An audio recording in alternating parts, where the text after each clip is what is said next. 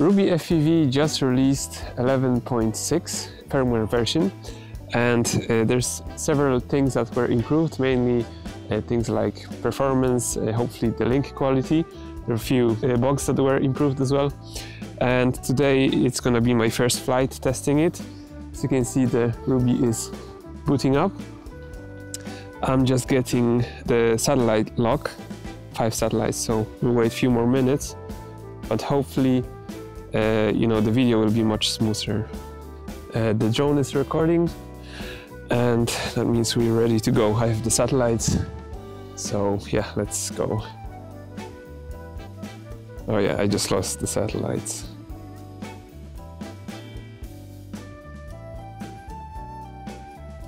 Let's go. It's in angle mode now. Just for takeoff. Oh.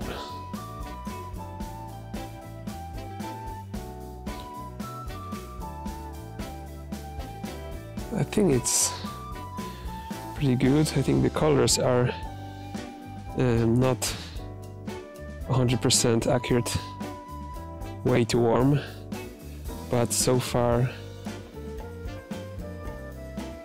I think it's much better. The link is much better. I don't have the breakups that I used to have, and this is on the high quality mode. Oh, that was a bit too low.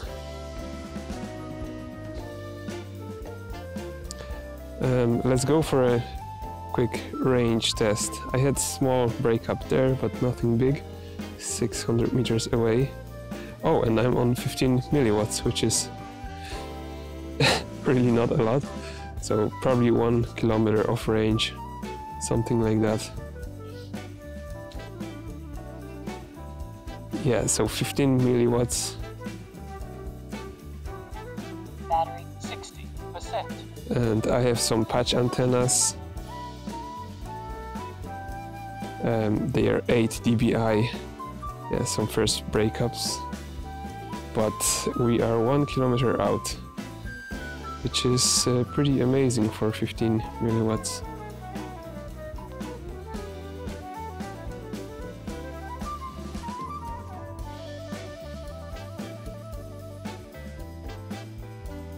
Some breakups, nothing extreme, but again, I'm on 15 milliwatts and I reached 1.5 kilometers, and I decided to come back because yeah, it's a bit far for my liking.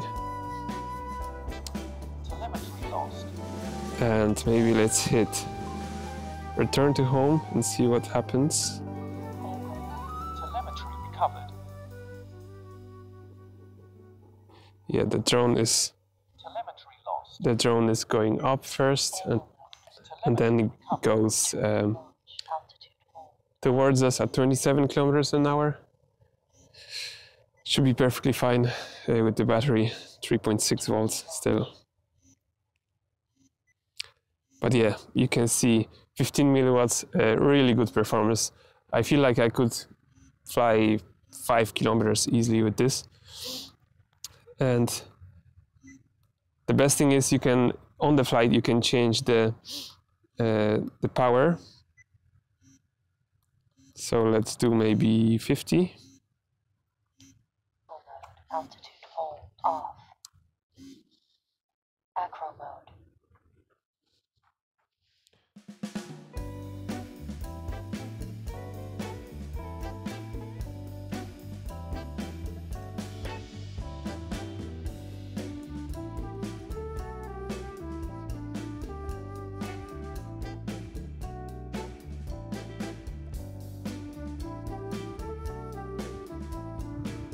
So I swapped a new battery and I changed the sensor calibration file on the drone. And as you can see, the colors I think are much better. I've also upped the TX power on the drone. So it's adaptive up to 200 milliwatts, which should be loads and loads. Okay, let's go for a second flight.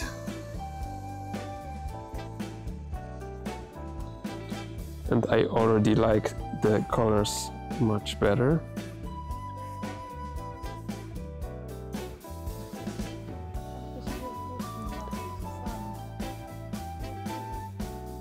Okay, I had a first breakup there, but it recovered pretty quickly. Not sure what that was about.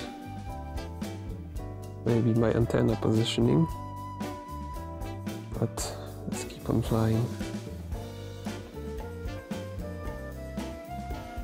Okay, so I'm at 1 kilometer, 50 meters altitude.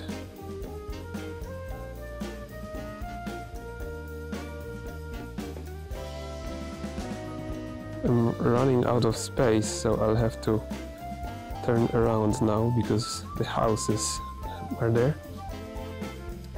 I don't really want to fly above them, so maybe let's just go here. This is at 2 megabits, 1 megabits per second, so the link is pretty low, as you can see, but it's still okay. I can still see everything.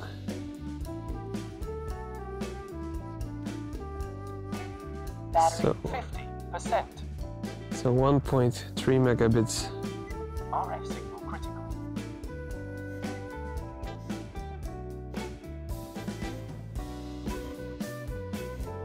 Angle mode. RF signal critical. Angle mode. Angle mode. Angle mode. Macro mode. Low battery.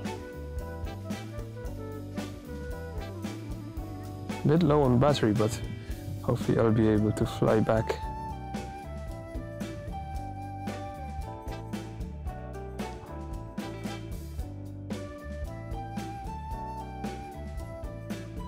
The good thing is now the limit for my flights is the radio link or the control link and the battery, so don't need to worry about any of that Ruby or the visual stuff anymore.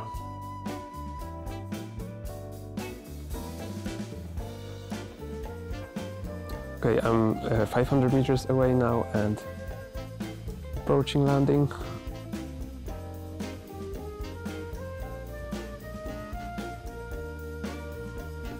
I can hear it now, 200 meters. So, to sum it up, I'm really happy with the performance. It works way better, 11.6. If you haven't tried it, definitely try to upgrade. The flashing procedure is really simple. Just if you have a spare USB stick, plug it into your VRX and update the software from there. And yeah, I think that's it. I'll do some more flights, but yeah, thanks for watching and see you next time.